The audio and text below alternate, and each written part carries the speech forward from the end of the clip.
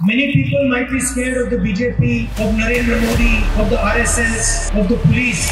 I'm not scared of them. In the least, I'm not scared of them. And that is their problem.